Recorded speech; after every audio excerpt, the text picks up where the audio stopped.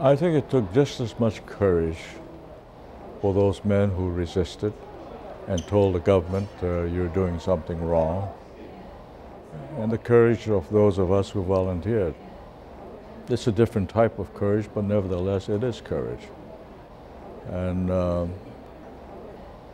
I don't know how many Americans are willing to give up their civil liberties by going to prison to stand up for their rights. That takes a lot of guts. And so the time has come for all of us to embrace each other and say, we fought the same battle. If I were in one of the camps, I've asked myself this question, would I have volunteered? I don't know. I have to be honest. I was 18 at that time and rather rambunctious, an activist of my time. So very likely I could have told the government, shove it.